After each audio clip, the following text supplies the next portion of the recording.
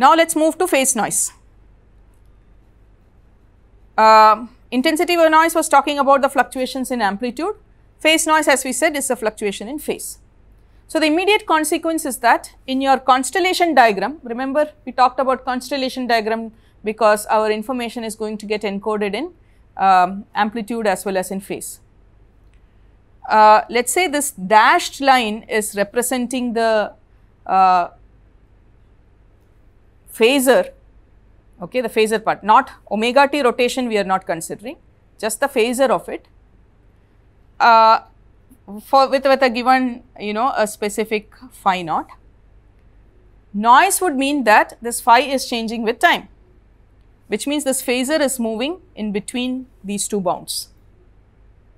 If there is no intensity noise, it is just the arc of the circle is, the length of this line is the same if there is no intensity noise. Intensity noise would mean that the amplitude has changed. The phase noise will result only in the angle. So this patch that I have drawn here actually shows some intensity noise also. Okay, so this is intensity noise plus phase noise. If I have only phase noise, it is only the angle that is going to change. Okay. So what really happens is, I have this phasor rotating because of omega, I am not talking about that. I am removing this residue of this omega ct. If I remove that residue, the phasor keeps fluctuating. It could be here, it could be here, it could be here, depending on the phase noise of the system. Okay. So it is, first of all, we need to understand that it's a concept that is relevant only for single frequency lasers, single longitudinal mode lasers. If I have multiple longitudinal modes, it means that I will have multiple carrier frequencies, then phase noise of which carrier are we talking about? There is an ambiguity.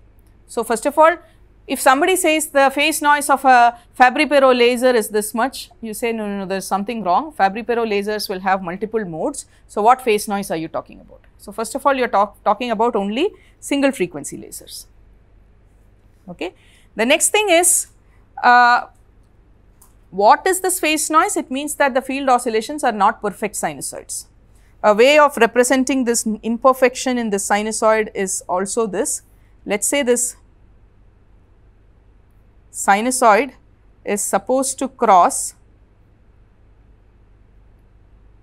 the 0 at specific time instances, and it is supposed to cross 0 here, but it does not cross 0, it crosses 0 slightly later, or it may cross 0 slightly earlier.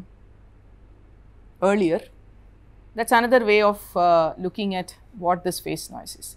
And this keeps, so it is as if the sinusoid is kind of stretching slowly.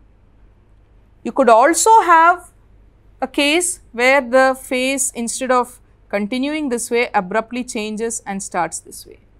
That is also phase noise. Okay.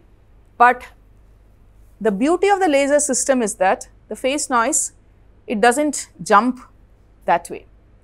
Suddenly from here, it will not start oscillating here.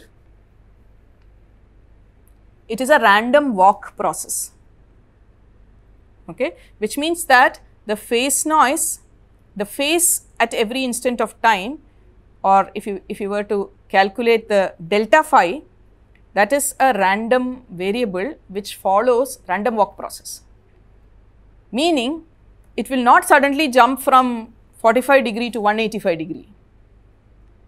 Noise should actually allow you to do that if it is just a Gaussian noise, but it is because of the random walk process. What will happen is, if the oscillation is corresponding to this phase now, the next oscillation is going to be at a phase which is this, let us say phi naught plus a delta phi, which is a Gaussian random variable, zero mean Gaussian random variable with respect to this. Well, it is not zero mean, the mean is decided by something else, but that is a Gaussian random variable. And the next one is, after the next instant of time, the phase fluctuation is actually with respect to this, it moves. It is not with respect to the original. So you will keep summing if you were to do a random walk process. Okay. So you it will be hard to get an instant where it suddenly jumps to something else. What you will see is that the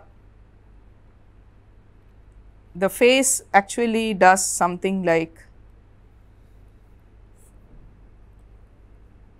say these are the 0 crossings, you will have a 0 crossing, you will slightly go away from the 0 crossing, you will move slightly away from the 0 crossing and so on.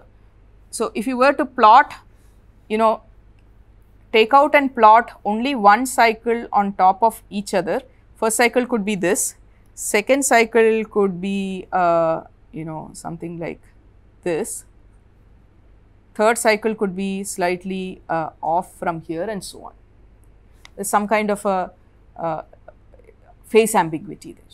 That is how it will look like if you were to see this. Now, why is this happening?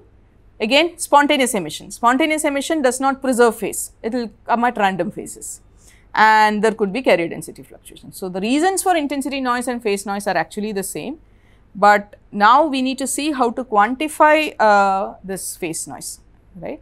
Intensity noise we quantified with respect to the RIN and the RIN spectrum. How do you quantify phase noise? So, I already gave you a hint. Phase noise means phase fluctuation. So, that will give you frequency fluctuations. So, frequency fluctuations are quantified through spectral domain. So, we need to have a spectral domain quantification. So, the question is, when we are saying that when the vector is varying, the constellation or the phasor is varying, it varies only in phase. In reality, that is absolutely not true. It is intensity varying, which means the length of the vector will vary, and as a consequence of intensity varying, you will also have phase varying, and you could also have phase varying independently. So, in reality, my constellation, which was a point,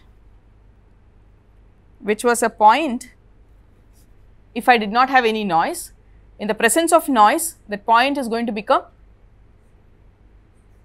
ellipse, circle, ellipse.